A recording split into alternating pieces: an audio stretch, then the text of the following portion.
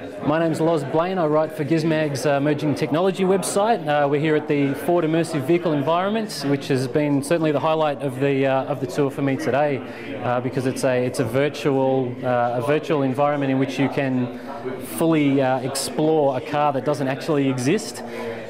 The Ford Immersive Vehicle Environment, or 5Lab, is one of only two of its kind in the world. It's basically a big empty room with a seat and a steering wheel sitting in the middle of it.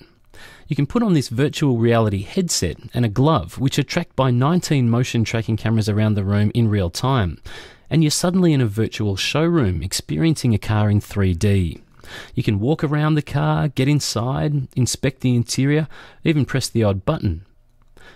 Floating icons in the air let you change the colour options of whatever car's being displayed, and there's even the option for a transparent skin. You can hoist the car up in the air to walk underneath it, or plunge your head straight into the engine bay. The 3D models are incredibly detailed, right down to the engine parts, so you can feel what it's like to be a piston, or surf down the drive shaft if you like. Ford's design team uses the 5Lab as a very early step in prototyping, before any physical or clay models are made.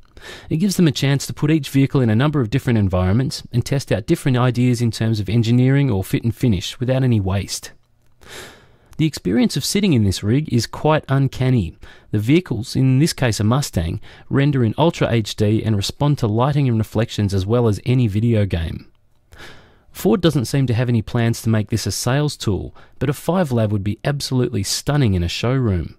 Mind you, you might struggle to get people out of it.